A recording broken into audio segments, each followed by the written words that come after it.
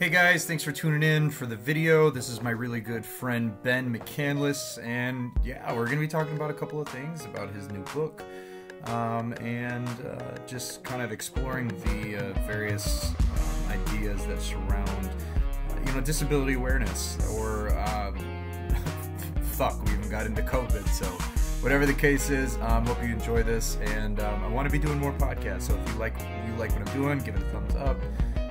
And leave a comment below. And make sure to check out his book in the description, okay? All right, let's get into it.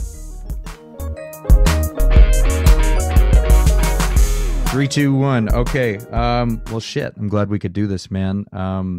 How's your wife doing? She's doing all right. She has chosen to maintain her absence in the other room. She may leave at some point, but that's all right. She's got to go run some errands. Okay. When does she go back to work? That I don't know. Quarantine shit. Yeah, her best friend, who she was hanging out with the day that they were exposed, she came up positive for COVID. So. Ah, shit. Yeah. So yeah, getting around all that. That's gonna be. But she's going when she leaves today to run while she's out running errands. She's gonna go and get tested. So. Okay. Shoot, man. Well,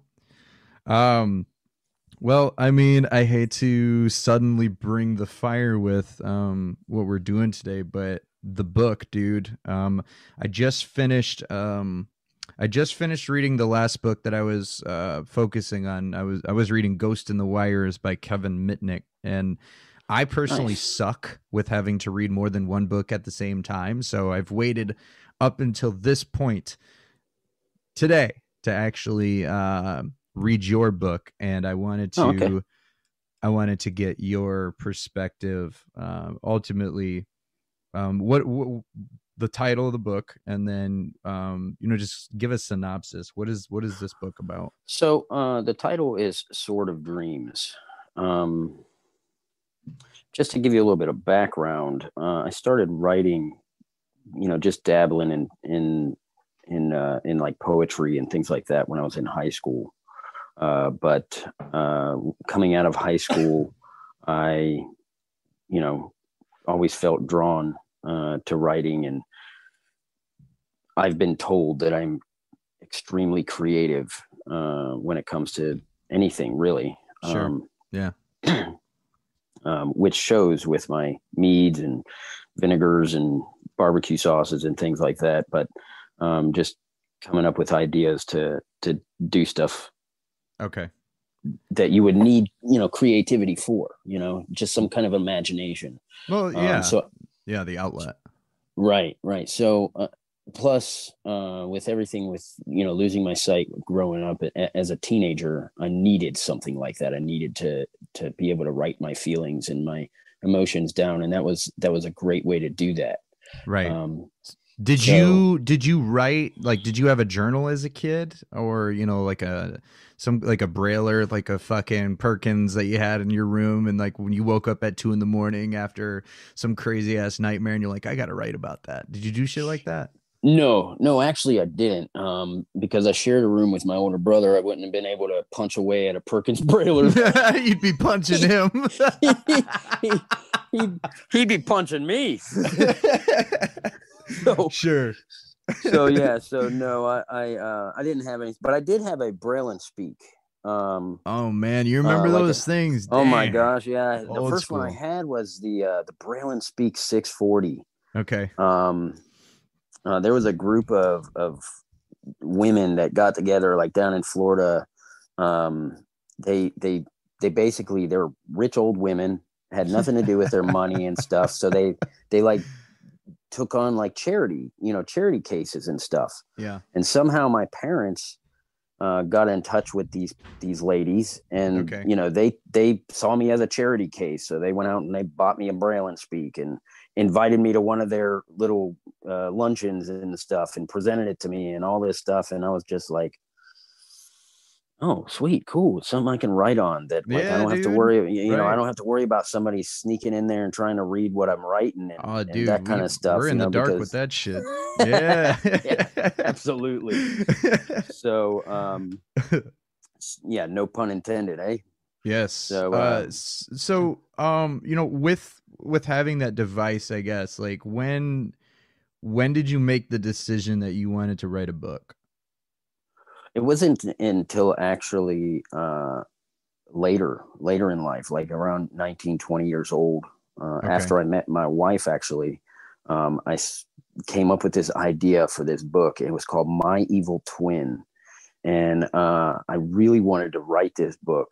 And it was weird. Like, first time I started writing it, I wasn't even writing it on my Braille and Speak. I had retired that thing to the side, pushed it to the side because I had a desktop computer. Right. So I was like, I'll write it on my desktop. Well, I got like 19 chapters in, and the computer ate my book, dude. You're fucking kidding anywhere. Me, man. No, I'm not. So like, it was insane. Completely gone. Like I tried bringing it up in my recycle folder, the recycle bin, and it was it wasn't even in there. It was just I'd be so gone. pissed, dude. I'd chuck that thing out the window. I was pissed. And then I found out, like, I took it into a computer shop. Okay. And the guy at the computer shop said, called me up and he's like, dude, this thing is blue screen and I can't do anything. And I was like, what? There was nothing wrong with it. Like, what are you talking about? He's like, there's nothing. It's garbage. It was a rebuilt old Social Security office computer, refurbished and whatnot. And he's like, we don't even make the motherboard for this computer anymore. Okay. Like, I was like, he's like, it's fried. And I was like, oh man, what am I going to do? So I got out the old Braille and Speak and I started using that. And again, like literally, no, I'm not even joking, got like 19, 20 chapters in and the Braille and Speak died. And I was like, all right, I'm going to send this back to Freedom Scientific, and find out what's going on. So I sent it out and they were like, oh, well, your battery was leaking. What do you mean it was leaking? It's a lithium battery. Them things ain't supposed to leak. Like, what do you mean it's leak? It was leaking and like all the stuff is fried. We have to wipe it and we'll put a new battery in it. We'll send it back. I'm like, oh my God, maybe I'm just not meant to write. so that's where I was at. It's a sign from God. Yeah, right. It was like, twice I tried, twice it was garbage. It didn't work out. So I'll find something else. So, I had already done massage school and things like that, to become a massage therapist. So I jumped back into that. I went back to a different school because I couldn't pass my state boards. And so I went to a different school and graduated and took my state boards and passed first time out. I was like, all right, cool. Now I can get a job. Well, I lived in South Florida where on every corner there's a different spa. And, what I'm saying? It was like so hard to find a job. And you've already got that competition. Yeah, absolutely. Yeah, right. And I'm kind of new and I'm out of school and like, there's not a lot of places down there that take newbies. They want somebody with experience. So my wife and I moved a little bit further north and I was able to find a job and stuff. And my aunt gave me her laptop. So I was like, oh, I got this cool laptop, brand spanking new HP laptop. I just want to say I can't stand HP. After using that laptop for like several years, I was like, no, I hate Hewlett Packard. So like, I won't even buy a Hewlett Packard for my worst enemy. No, I just won't. But it got me interested in writing again. So I was like, well, I'm not writing that other book. I'm going to try something different. So I came up with this idea. Timeline wise, I want to say, it was after my wife and I had gotten married. Okay. And that was in 2000 or 2001. I can't. She's gonna kill you if you can't remember that day, man. Well, it was yeah. No, actually, she can't even remember the day. So there you go. Well, matter of fact, it's funny. We were sitting there this year. We were sitting down. We were doing Legos because I do Lego projects. Yeah, man. All right. So we were sitting down. We were sitting down doing Legos, and it was on our anniversary. And she sits back and she was like, huh. And I was like, huh, what? And she was like, I thought maybe she couldn't figure out where a certain Lego was supposed to go. And she goes, oh, by the way, happy anniversary. And I was like, what? Like, do you pretend to be like, oh, honey, absolutely, Yeah, it is yeah, our anniversary, yes, right? yeah. I was just like, I don't even. Love you too, sweetheart. You know. Like, it totally caught me off guard. I was just like, oh yeah, it is today, isn't it? Like, Yeah. oh my gosh, I thought it was yesterday, or maybe that's not such a good idea saying that. I don't know, but she was like, man, boy, aren't we a pair? Just sitting here, we don't even realize it's our anniversary. And I was like, well, but well, I guess in a certain sense too, like I don't know, maybe it's just a perspective of mine, but dates are just dates. The more important facet of it is that you have something that's sealed and promised, something that right, you have a common goal. yeah, we've accomplished together. Yeah. So yeah, it was probably about a year after we had gotten married. So I want to say 2002, rough guesstimate. So I was sitting down, I was thinking about, okay, what am I going to write? And I came up with this crazy idea of writing this 5-book series, and called the Portal Walker series. Okay. And that's what book 1, Sword of Dreams, it is book 1 in that series. And I tell you what, it took me about 8 years to sit down and actually write the book. It's time and effort, man, right there. Yeah, it's that. Just like so much time and energies, and just going back and kind of revising each chapter, and even today, like, I've read through my book several times, and I've listened to the audio that Jeff Harding put together for me, and I'm like, this writing is shit, dude. It's terrible. It really is. Like, the story. The story is well thought out. The characters and everything is just very very well done and whatnot. But like, even going into like character backgrounds and stuff, I'm like, this is trash. I can't believe I actually published this, like, and put it on the market, like, for people to read. Why would I do that? But every author second guesses themselves. Oh, dude, and every artist does too, man. I mean, me as a musician, I'm 4 albums in right now, and I listen back to my first record, Father Forgive Me, which I published in 2016, and I love the songs. They're hard hitting. They're rocking. But as a producer too, I listened to some of the shit that I did just to make it sound good. I'm like, why did you do that with the drums? What the fuck is wrong with you? Okay, this sounds decent, but first of all, you're out of tune here. What? Yeah. I think it's just that initial adolescence, man. That excitement to pop the cherry of creativity. And right. I think it's a good thing that we get that.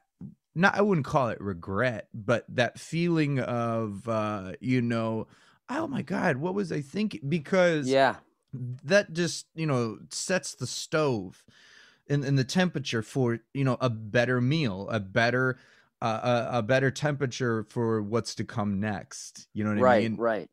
So what I'm doing, and I'll get into a little synopsis about the book, but what I want to do with book 2, I've already written the entire book, but I'm going through. So I've done my first draft, and what I normally don't do is I'm not a writer who writes like 2, 3, 4 drafts and then is like, okay, here's the final cut. No, I like to pick my chapters apart. So I'll write a chapter, I'll pick it apart, and then rewrite that chapter. And then that's it. Done. Okay. It's done. It's put aside. I'm done with chapter 1. Right. And then I do the same thing with chapter 2. But like, I wrote book 2, like right after I published book 1, I wrote book 2, and I was just like, I just jumped right into it and just went right in, balls in, just all ready to rock and roll, and although I do like book 2, I was in a very, very deep, dark depression when I wrote book 2. Okay. So there's a lot of darkness in that book that I personally, I understand that, hey, maybe having that darkness in there will help others to find the light, but it's just too dark for me. I have to take some of that out and, just make it a little bit more enjoyable. I mean, not that I'm going to take all the darkness out, because book 2 is called Axe of Chaos, and it's about a battle axe that when the wielder uses the battle axe to fight demons, it actually absorbs the energy and the life force of that demon. Right. So it's a demon slayer. Okay. And it actually transfers that energy and that life force into the wielder. And that includes like memories and so you're big into fantasy, that Oh, dragon shit, absolutely, flames, yes. the knights, and all that, dude. Not so much knights, I mean, there are in book 1, in Sword of Dreams, the the synopsis. Well, Right. I said I'd get to that. So the synopsis is this. So there's, in our world, in the world of planet Earth, Yeah. there's a man with his wife and his daughter. They live in South Florida. The guy, he trains in martial arts. He's got like black belt ranks and like different disciplines, different Sounds martial like arts disciplines. Yeah, absolutely. But his name is Jax. Mine is not. so yeah. So his wife goes out and she buys him this sword from this little old man at a flea market. And like when she turns her back, she turns back around and the little old man is just gone. He's vanished. So she takes this sword and she packages it up and wraps it up and gives it to him as a gift for passing some of his martial arts testing for his next rank and stuff. Okay. So he gets this sword, and it's a broadsword, and it is the Sword of Dreams. And it describes the blade in the book, but just to give you a little bit of a description, the blade is kind of like the edge of the blade. It's double-edged sword, like broadswords should be, and it's wavy all along the length of the edge of the blade to where it comes to a point. So almost not quite as sharp of a waves to make it look like flames, but sure. But it has that engraving, like that kind of insignia to signify the constants of waves and flame kind of like kind of ideology there. Almost kind of like if you picture what a ceremonial dagger blade would look like. Okay. Kind of just wavy all down the blade until it comes to the point. So does the sword kind of have like a major facet in the book? Does that hold a lot of symbolism then? Sort of. So the sword gains power, absorbs energy through the wielder's dreams. Okay. Ooh, I like some Inception shit. Yeah. So it pulls at his like almost kind of like his chi, his life force, but it doesn't drain him to the point where like he feels exhausted or anything. Like he doesn't feel anything when this sword pulls at his chi energy. Okay. So but it what it does is, because as it gains power, the blade itself is sentient. So it develops a telepathic relationship with Jax. I like the main character. Almost like a duplicate, like manifest. Right. In a sense. Like the sword is, there's a trapped being inside the sword. Like it has its own life energy. Okay. And then it portrays this voice through telepathy to Jax as the wielder. Okay. And when it gains enough of that energy, it's able to open a portal to anywhere. It could go anywhere. Anywhere the wielder wants it to go. Okay. So, but in this case, the sword, there is turmoil and strife going on the planet where the sword was actually forged. So Okay. the sword itself was forged by a wizard with the flames of a dragon in the like the depths of this like mountain. In the lair of the dragon, basically, like Sure. in the down inside this mountain and stuff. Um, so using the magics both from the dragon, the wizard, and forcing those magics into the blade creates this sentient being that lives inside the blade. That's so dope. It Okay. is so yeah. So the sword conveys this threat to Jax, and like the sword tells him, if you do what I ask and go to this world, and help the people of this world, I will fulfill your dreams. Okay. And so Jax, being blind, um, his number one first and foremost, his biggest dream is to be able to see, so he can look into his wife's eyes. Right. Right. Um, And that's powerful. I like that. yeah, absolutely. Mm-hmm. So he uses this sword in his kata, in his own personal gym that he has on his property, where he trains and stuff. And the sword opens this portal, and he steps through, and he goes to the world of Feluria, which is the world where the sword was forged. And immediately, like as soon as he walks, steps through this portal, um,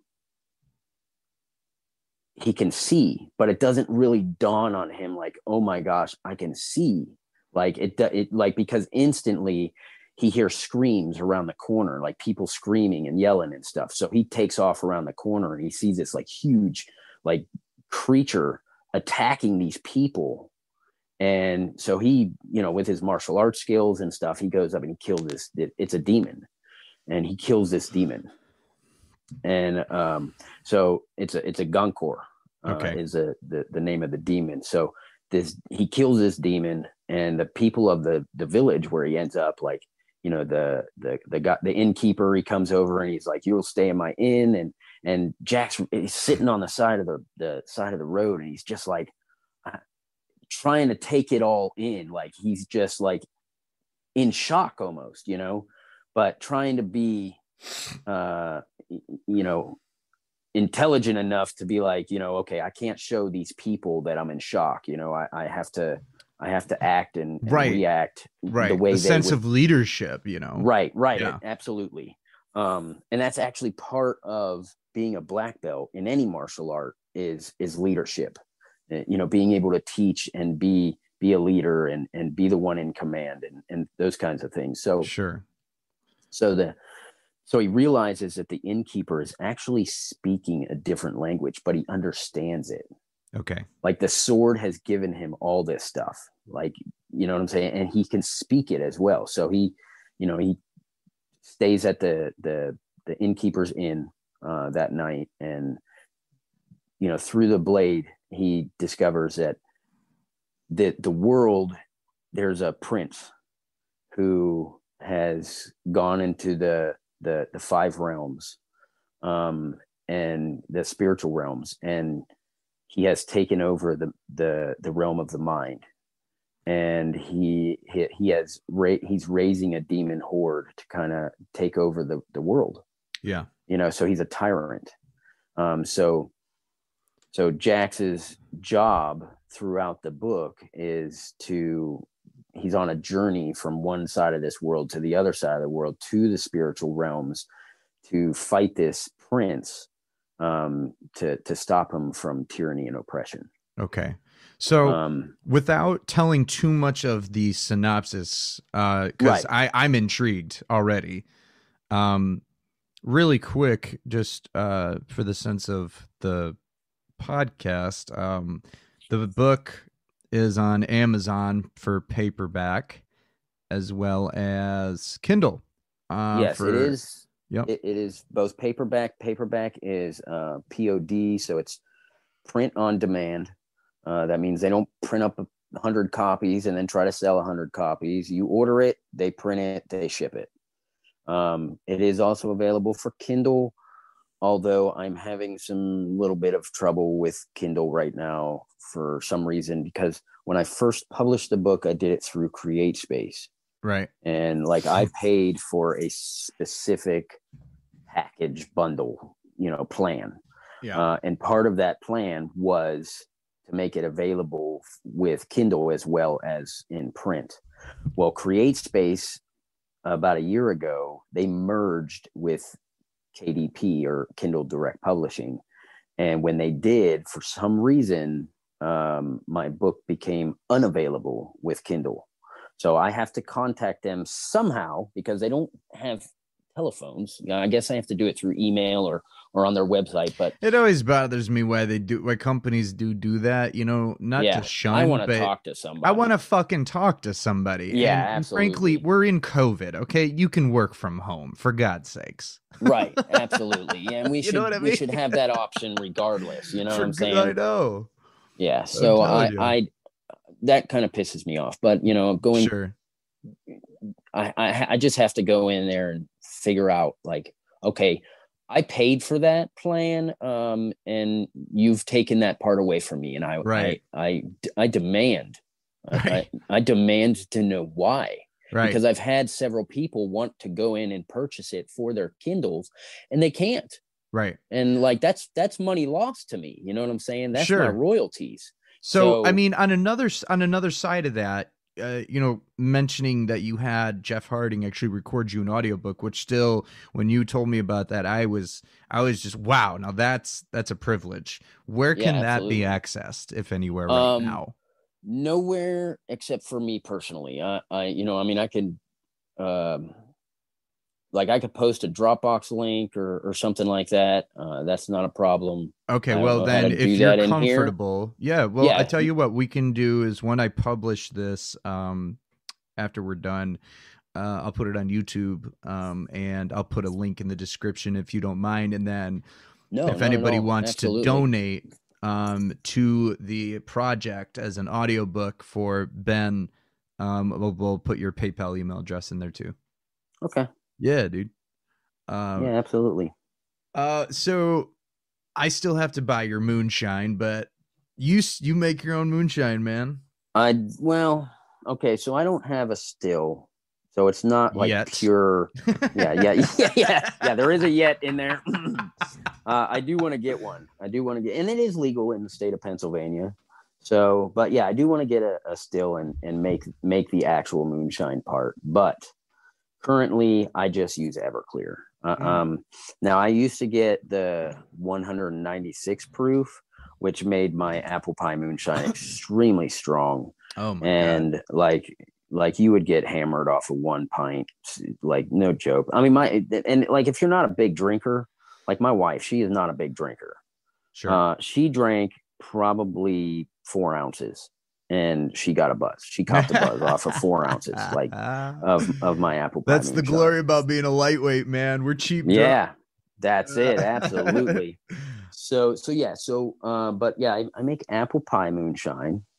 Recently, I made a pumpkin spice moonshine, and then 2 days ago, I found a half a gallon of salted caramel cider, and I'm gonna make a caramel apple moonshine. Oh man, sign me up for 2. There you go. Yeah. Yeah. Well, so I mean, aside from it being marvelous that you have the hobby, brother, like, I guess if I were to ask, as somebody else who's totally blind, just like yourself, and who's been around the block once or twice with, adapting and, making changes to our habits, or finding different ways to, incorporate these activities, for those who are, ignorant to the thought, as a blind person. I mean, I can understand it myself, but if you were to explain this to somebody else who's never been in a pair of shoes in our aisle before, how would you describe making moonshine as a blind person? With the way I make it, I actually got the recipe from my uncle. He makes wine and champagne and things like that. So one year he found this recipe to make apple pie moonshine. So it's super, super easy, honestly. And I really don't mind sharing, how it's done. I teach people all the time. I taught my best friend, who is blind, how to make it at home, but he's just lazy. He's like, dude, I'd rather pay you to make it than make it myself. Is it the person that I'm thinking about? No. Oh, okay. That's my best friend Scott. I've known him for like almost 30 years. Okay. So yeah. We love you, Michael. Yeah, no, it's not Michael. But although he did say the same things. So yeah. So basically you take a half gallon, 64-ounce bottle of apple cider, and you use whatever brand you want to use, and then a half a gallon, also 64-ounce bottle of apple juice. Now I prefer juicy juice. Sure. I think it has a much better flavor than Mott's. Although recently I have been using Walmart's brand, the Great Value. And I think it's very similar to the juicy juice. It has that real thick kind of flavor to it. So I really like that. So you pour both of those into a pot on the stove, like a 1 gallon, maybe a 4 or 5 quart saucepan. Okay. Add 8 cinnamon sticks, more or less depending on how, cinnamony you want your apple pie moonshine, probably a tablespoon and a half of whole clove buds. Sure. And a handful of cardamom pods. That is my recipe. That is what I use. And it seems to, now when I got the recipe, it was just the apple juice, the apple cider, and cinnamon sticks. Sure. Since then, I have added the cloves, I have added cardamom pods, and actually I want to get some fresh nutmeg and cut nutmeg root up and add nutmeg root to it. Oh, now you're talking. Yeah, so I really like to add that to it. But for now, that's what I do. You bring it to where it's just starting to boil, and you drop the heat down and let it simmer for 2 hours. Okay.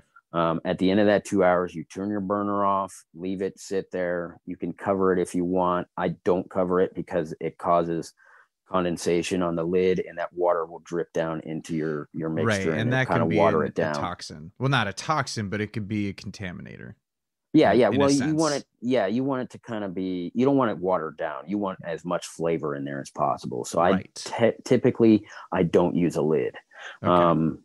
So I just let it sit there for about 2 hours. You want to get it down to where when you touch the pan, the outside of the pan, it's not hot. So it's completely cooled down, because if you add your alcohol to it while there's steam coming out of it, while it's super hot, then you're just cooking the alcohol out. Right. And that'll kill it. Right. That'll totally kill it. So I put my alcohol in my gallon-sized pitcher, and then I pour the apple mixture. I pour that through a strainer, because you don't want all those, the pods and the clove buds and stuff. You don't want all that stuff in the finished product. Right. So I pour it through a strainer into the gallon jug over the alcohol, because as you're pouring it in, it's literally mixing itself. But I still put a spoon in there and stir it. Give it a good stir, and that's it, man. Just put it in the fridge, or pour your jars if you're going to do jars. I do jars, and occasionally, like if somebody wants a half gallon, I'll pour a whole half gallon, do like a little half gallon milk carton kind of thing, because I order those by, so they're sealed anyways. When I put the cap on there, it's totally sealed.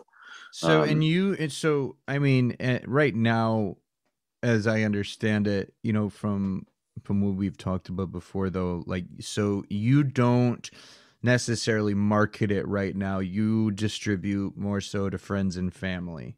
I do, yeah. And, I can't rightly say that I sell it either, because I don't have an alcohol license to sell. Right. So it's kind of off the cuff. It's just, I do it for donations, fun. Yeah. I take donations, stuff like that. That's what we got to do to be on the safe side. $10 a pint. That's, seems reasonable. I think it's reasonable too. Yeah. There's places I've, gone through, like down in Georgia, that do like peach moonshine and stuff, and they're selling that stuff for like $25-$30 a pint. So, Yeah. And eventually I want to be able to make peach moonshine and peach hard ciders and things like that. But that's going to take some time. I'm going to eventually look into licensing for alcohol and stuff like that, and then put up a website where people can go and order. I think it would be really fun, man. I mean, it's more so just building that inventory, building that, infrastructure for what it is that you're putting together. And, alcohol it's such a crassly viewed perspective at times, depending on the market. But the good, it's the tender care, like you explaining how you made it, in of itself shows the passion. It's not like you're some, redneck and out in the butt fuck nowhere of Pennsylvania. Like, I'm gonna sell my moonshine with my Everclear, and that's it. That's it. You know what I mean? That ain't me. You got all scientific on this, which is absolutely. And that's just, I think that's the big selling point. That goes back to that whole, creativity, being able to use my creativity for something, that benefits others. Right. Well, and it's like, this is the perfect time of year for that pumpkin spice stuff, man. And apple pie and all that, Thanksgiving being around the corner and Christmas. Like, if you can get something ready with nutmeg for Christmas, shit, I'll buy a whole thing of it for my family, because we are Italian and we like to drink. Yes. Amen to that, brother. Seriously. Yes. But Thanksgiving is around the corner. You guys doing anything? I don't think so. Everybody was talking about, my sister was talking about coming up from South Carolina. My younger brother was talking about coming down from New Hampshire, and now with the whole COVID thing, I don't think anybody's traveling. Oh my fucking gosh. It's ruining everything, man. I mean, I know it's a redundant conversation, but I'm really sick of the C word. I'm ready for that stuff to be done. Yeah, absolutely. Yeah, me too. I think that it's my personal opinion that people have taken this, and honestly, it's a scare tactic brought up by our media. I think so too. I mean, if you like shifting gears into that, dude, like I've always, okay, so I caught COVID about 3 weeks ago, and it sucked. I'm not gonna lie.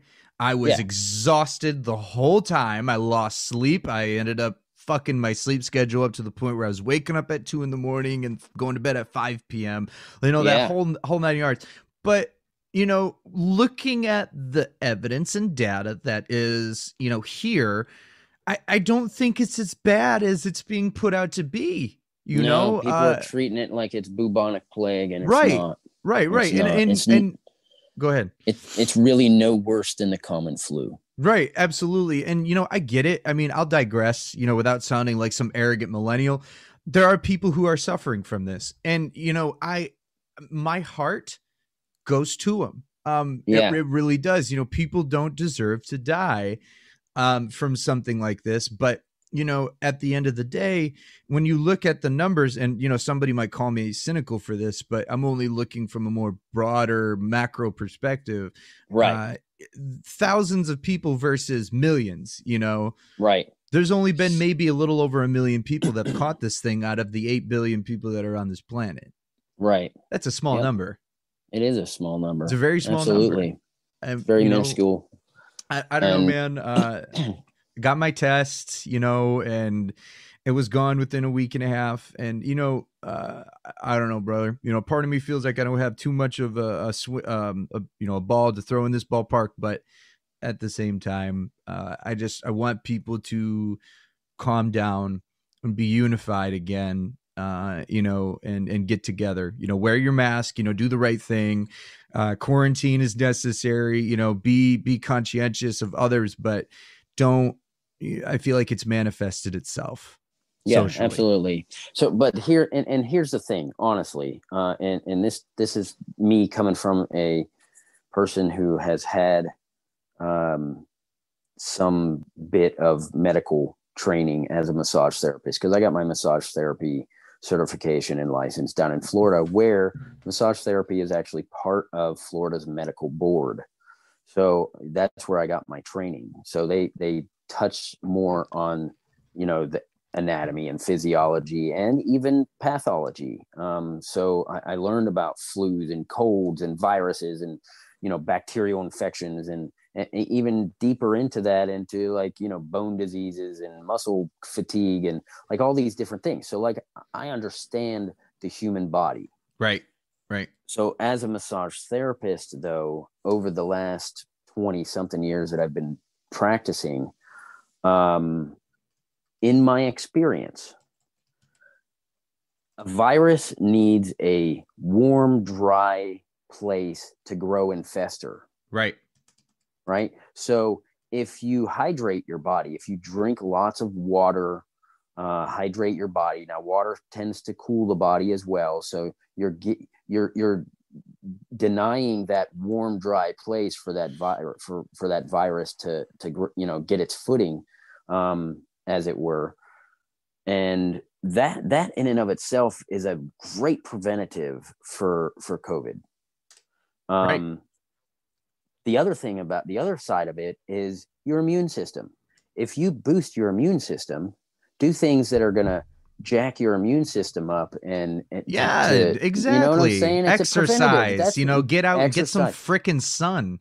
Right. Get some sun, vitamin C. And it's crazy because your immune system. And you can get that from your diet, eat some there berries you go. or That's it. Drink a glass of orange juice every morning. It's not even rocket science. That's what blows my mind. Pardon us for maybe sounding, a little centric on this, but it's rocket science. Drink some cranberry juice. Get that vitamin C, as Ben was saying. Like, we're at a point where we're forgetting how to ride a bike. That's it.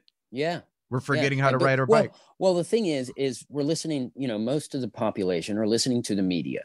And what is the media known for? You know what I'm saying? They're known for taking a situation and twisting it all up to make it sound good to the public. Right. And it's a business. It's making money, and that's not rocket science either. If you look at the basics of economics and how a business is put together, they have to please an audience. They have to please the higher ups, the people that give them the money, the people that give those guys the money, and I can't believe we're getting into this conversation. This is good. That's all right. Like, no, it's great. Like it bothers me to death how it's all about a ratings agenda, and there's no transparency to, how do I really feel? Oh, I lost my job because I expressed my opinion. Well, clearly this is not, no one's authentic here.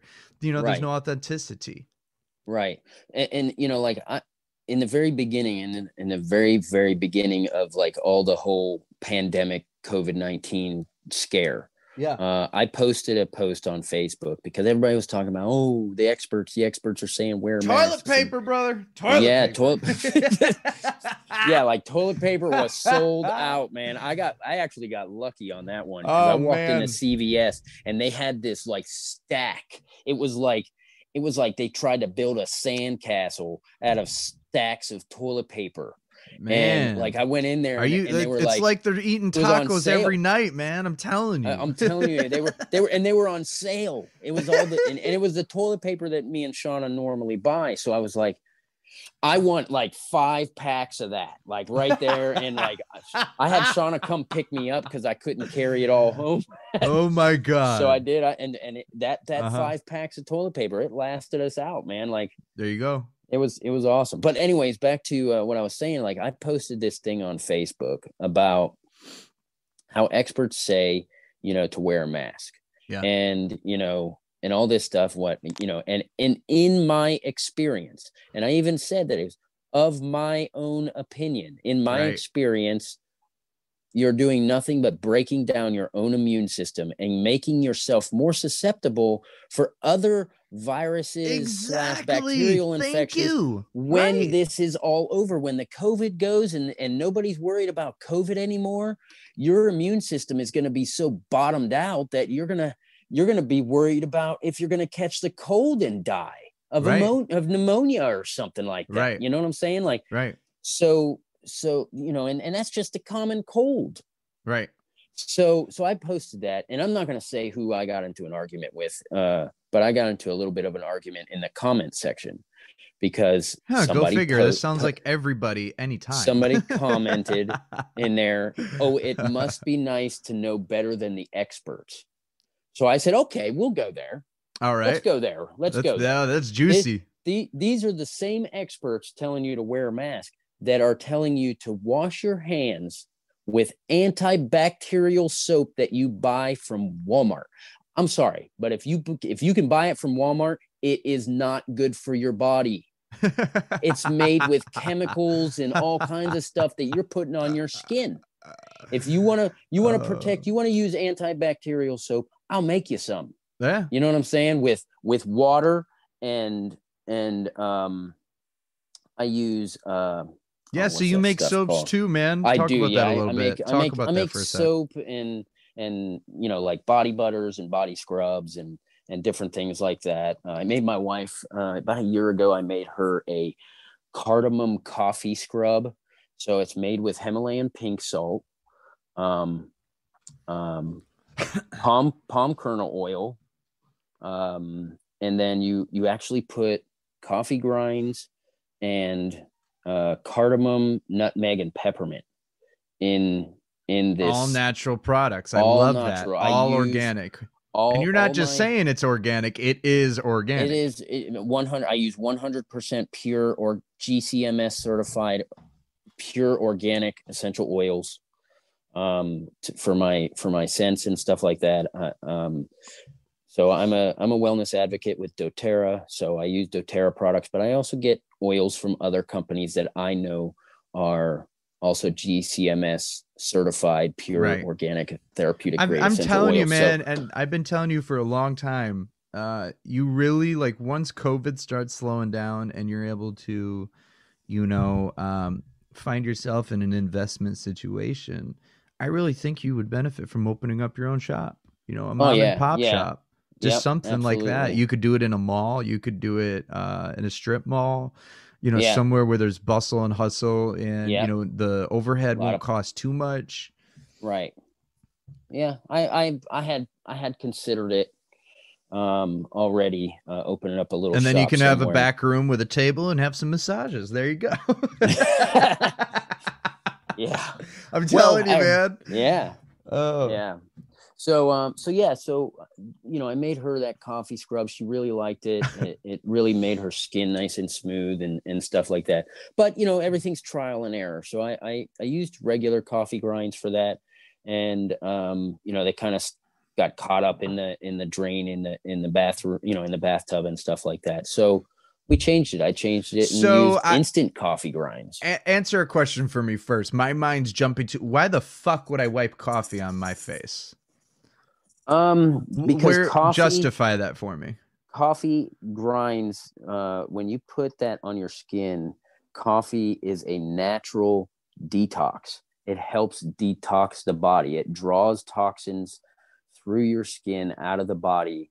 And when you wash it away with the water, the toxins go with it. Okay. I can see that. I mean, so I guess my other question then is, I'd like to hear your thought on this because of the wellness and how much of an organic guru that you are.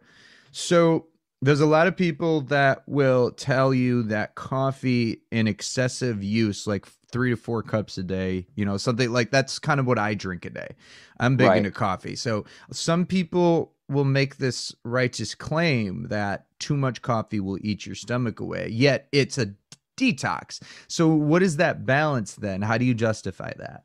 Okay, so with anything Sure. anything you drink, anything you consume, anything you do has to come with moderation, right? I mean, you have to be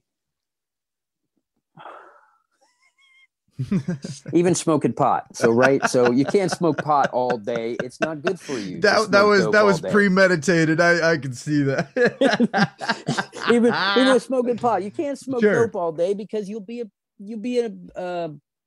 won't be a help really to anybody. But smoke a bowl in the morning, smoke a bowl in the evening to help you help you sleep or, 6 in the calm down or whatever. morning. Yeah, that right. Yeah. It's it's good. It's a good, it has great medicinal value. Sure. And coffee is the same thing. Everything's good in moderation. So, 1 or 2 cups a day, great. And not just the fact that it's a, detoxifier for the body, right. but there is something in, and I don't know exactly what it is without looking at like my notes and things like that on my computer, which I don't even have my headset on. So there is a chemical compound in coffee beans that helps with the anti-aging process. So like for skin health specifically. So as you drink coffee or apply grinds to your skin with a salt scrub, like I was talking about, not only are you drawing toxins out of your body, but it is also applying that chemical compound to your skin to rid yourself of wrinkles or even like liver spots for elderly women. Right. Those kinds of things. Coffee is just one of those things. There's certain juices and things you can drink on a daily basis, and coffee is one of those that helps with anti-aging. Another good one is orange juice or lemon juice or apple cider vinegar or aloe vera juice is really super good for anti-aging. So there's so many good ones out there. Grapefruit juice even. Really good for the whole anti-aging, to make your for better skin health. Yeah. Right. And think about the skin. What do they say? The skin is like the third lung, of the body. So I was reading, I've got an article pulled up and I was kind of scaling it a little bit, and some of the things that I guess that coffee has the potential to work with is cardiovascular disease, as well as folks that are, elderly and senior like. Those are just a couple of things. I was trying to look up that chemical that you were talking about, but I couldn't find the it. chemical compound. Yeah. Yeah. Well, that's cool. Okay. Interesting. I'm optimistic. I'm willing to try. Well, shoot. This was fun, man. Yeah, absolutely. Yeah. But you asked me a question a while, I don't know, 20 minutes ago or whatever, and I don't think I ever got around to answering the question. Yeah. And basically the question was like, as a blind person, how do I get past the whole part of somebody who has gone blind or whatever. Right. Yeah, exactly. And, I just wanted to touch a little bit on that, depending on how much we digress with this. But, to people, I get it personally. You and I understand this concept, but, to folks who are sighted and who've never walked in a shoe of a blind person's life like you and I have for many years, to them, they're thinking, well, how the fuck do you make moonshine? Like, how would you explain that with your adaptations and methods? I'm a cook. I like to cook. Amen.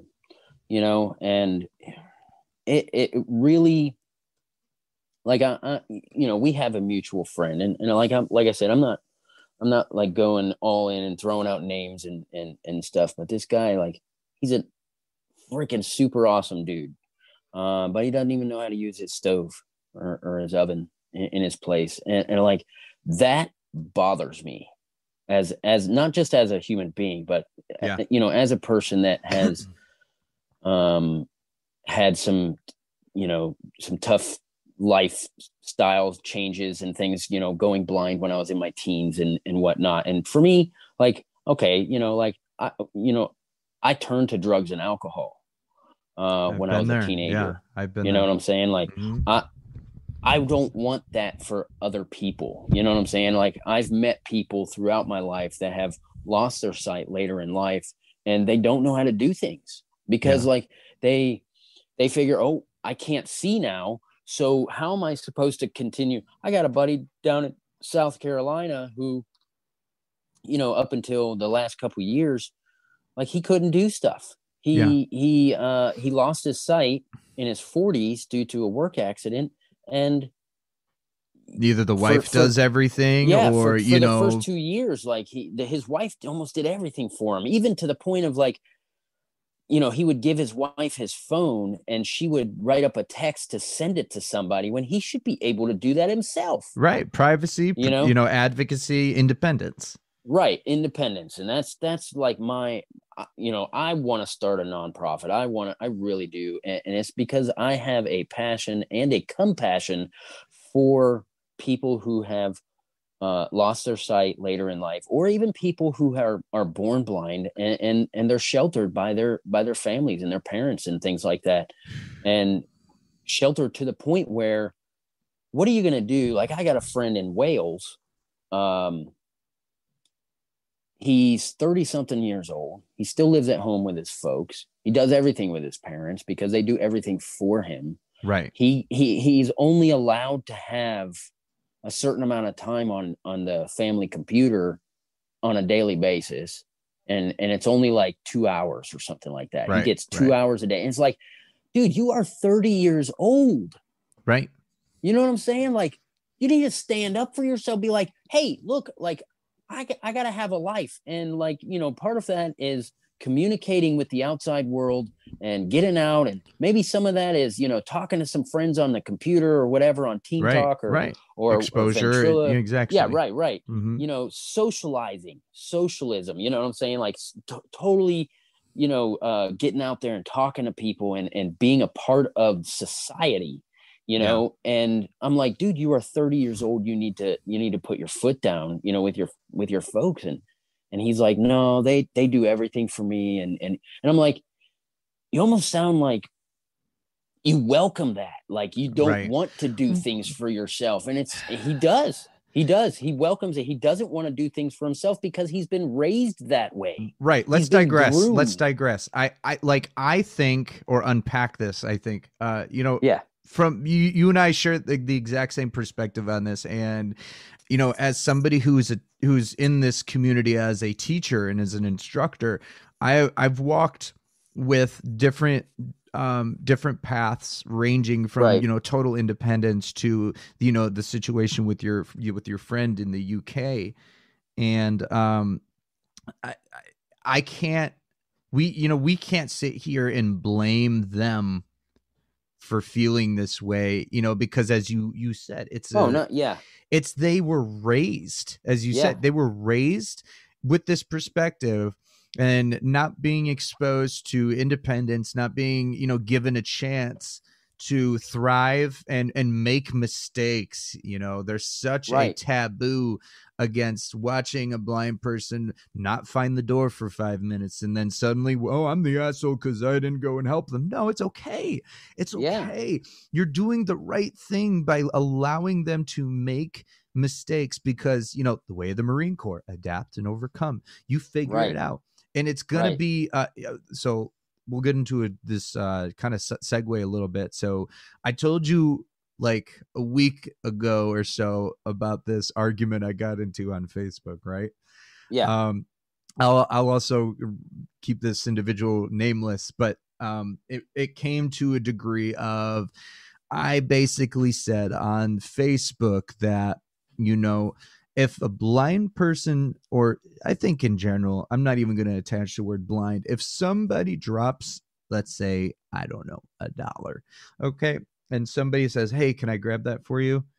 And I say no, that means I don't, I appreciate and acknowledged your offer as a graceful intention. But if I said no, then it becomes invasive if you do it. And that's something we see. That's something we see excessively in the disabled communities, is this persuasion of, I don't believe you. My perspective is better than yours, which is not the intention. I understand that, right? Because people have a good nature in their hearts. But how do you justify, suddenly, it's like, what? I can't be a good person, because that's what happens. They feel threatened. There's a threat. And it's so hard. And I had to explain, and you could chime into this because you had brought this up. if we're out in public with our canes and we're at the store, we know the store pretty well after doing some orientation and mobility throughout it, Right.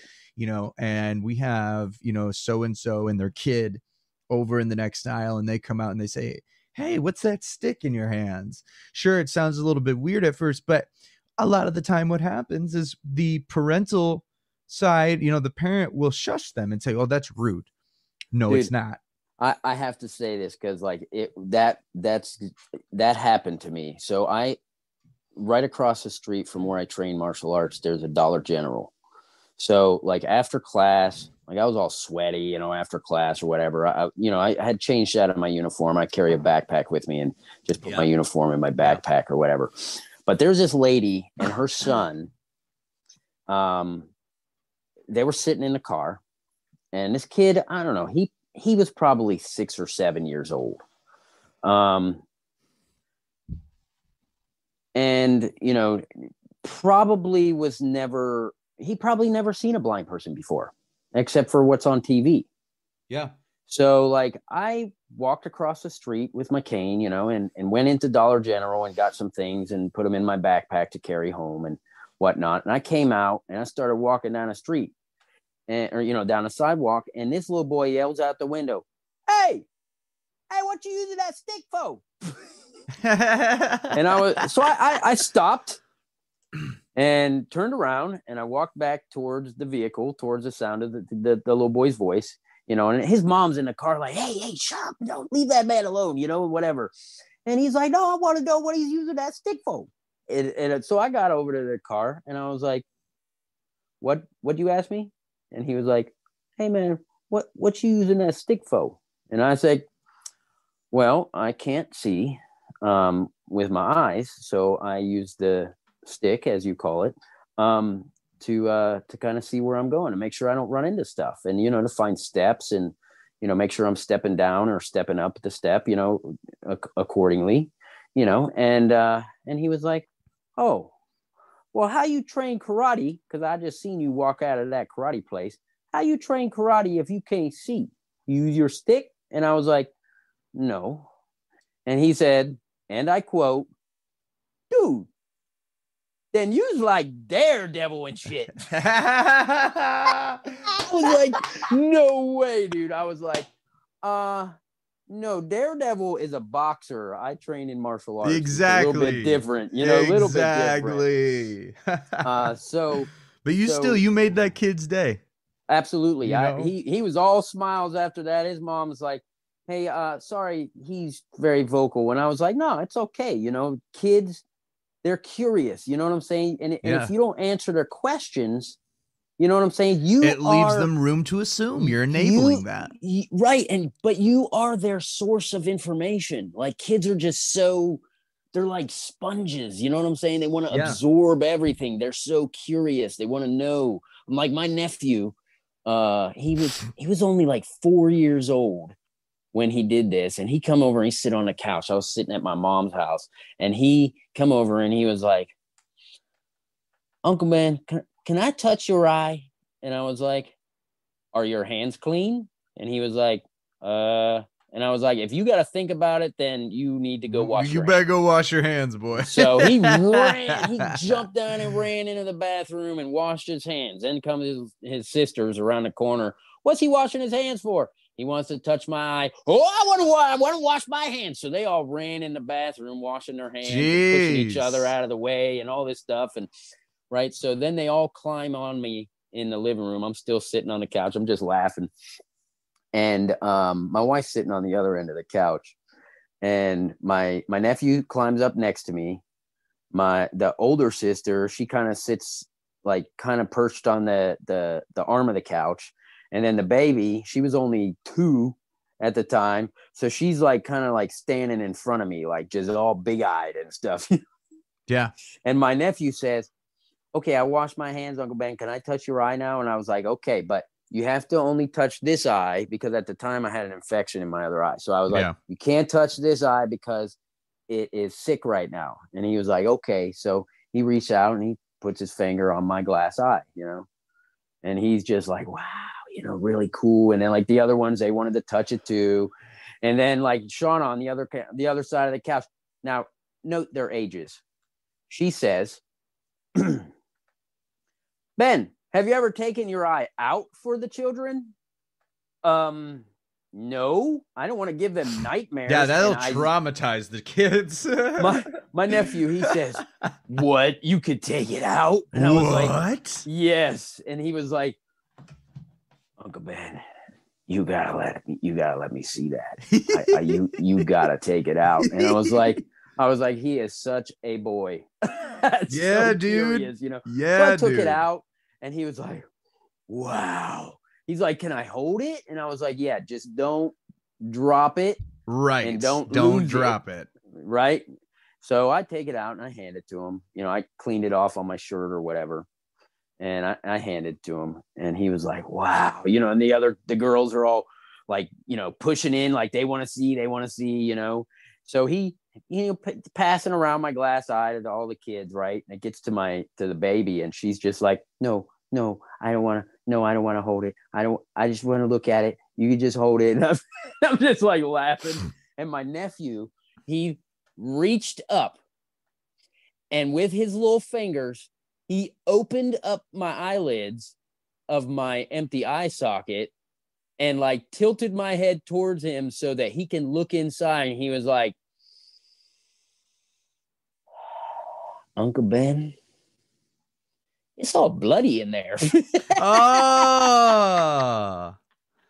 And it's really not. It's right. It's just the muscles, you know, blood vessels. Right. And the blood vessels and stuff. And he was just like, but he was absolutely fascinated with with everything. Like he wanted to look, he was all up in my face, looking into my skull and stuff. And I'm like, okay, buddy. You know, and he was like, wait a minute. I'm just looking. Just wait a minute. Like, I just want to see. I just want to look at, what is that? You know, and he's just looking. He's just looking in there, and he's like pulling my eyelid up at different angles with his thumb and stuff like that. And he's just looking in there. And I'm like, I looked at my sister and I was like, he's going to be a doctor. Yeah, like, exactly. That's an eye doctor. Like in the that. Making. Absolutely. Dude. How old is he now? He is 6, and yeah, he's in first grade, I think. Yeah, I think he's in first grade. Yeah, dude, you totally made so curious. Yeah, so curious. Yeah. It's just little sponges, man. And so that's why I'm saying, like, if somebody asks you that question, you know, what is that stick for? What do you use that for? Then absolutely, especially if it's a child, I will tell them. Yeah. With no, you know, no qualms on like, you know, worries about, oh, you know, they're offending me. No. And I explained to their parents, look, that is not offensive. So, you know, they are just curious. Have you ever seen Space Jam? You remember seeing that movie? Oh yeah, absolutely. Your nieces and nephews kind of remind me of the Monstars gathering around the basketball. Yes, absolutely. Yeah. That's it exactly. Oh man. On that note, why don't we bring it to a close here? This has been fucking awesome. Really quick, just to recap.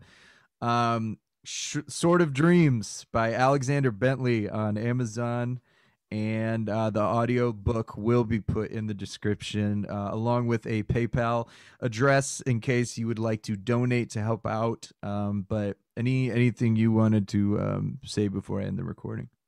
No, just like, you know, I mean, for people out there who have, you know, gone through situations, whether it's losing your eyesight or losing your hearing, or, you know, really, I have a passion for blind people because I'm blind. Right. You know, actually, no, I take that back. I'm not blind. I just can't see. You just can't see. That's right. That's right. That's the way I see it. No pun intended. And, but yeah, whether it doesn't matter if you're in a wheelchair or whatever, my passion is for the disabled. Amen. And if you're going or the through handy-capable, man, handy-capable. Right, yeah. handy-capable, absolutely. So yeah, if you have something that you're dealing with, you know, through that, you need help with the transition, I am more than happy to do that for you. No matter what the problem is. Awesome. All right, we'll do this again. Fucking A. Yeah, absolutely. All right. Sounds like a plan. Bye now. Yeah.